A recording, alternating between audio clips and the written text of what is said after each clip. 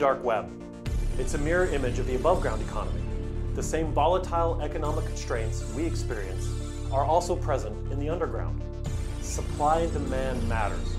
There are winners and there are losers. There are leechers who recycle the ideas of the innovators. It's a very similar ecosystem to what we experience every day. But it also has its own peculiar language and culture. It has its own geographies, and within each location are very different cultures. You have codes of conduct. You have a very sophisticated network of people who impose their own rules, and groups coalesce around the ones that have agreed to play the same game as them, and it's noisy, intentionally so. You have to stand out with your quality of goods, your customer service, and the way you interact with people. There are enforcement mechanisms, but it differs from the above-ground economy in that there's no formal judicial body that penalizes you.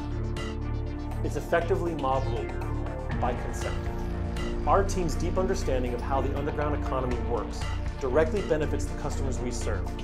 As you might expect, there's a lot of turnover, and forms typically get shut down in one of two ways.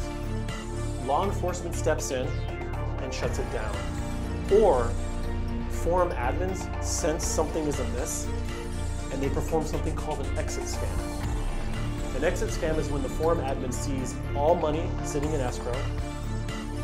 The escrow holds the cryptocurrency that is transferred between buyers and sellers. The admin sees the money, shuts down the forum, takes the money, and runs.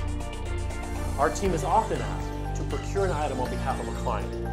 Usually, this is some sort of intellectual property or tool that would be used specifically to attack the client. There have been several occasions where we identified signals that an exit scam was imminent. We advised our clients to hold off, and sure enough, within a week, our suspicions were confirmed. We were able to save our clients money, and perhaps more importantly, we were able to provide peace of mind.